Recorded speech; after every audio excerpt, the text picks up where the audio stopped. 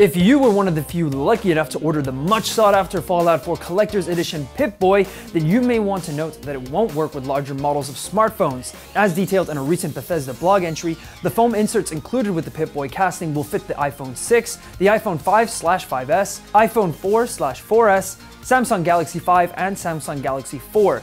A customizable foam insert will also be included for those who own another model or brand with a similar build.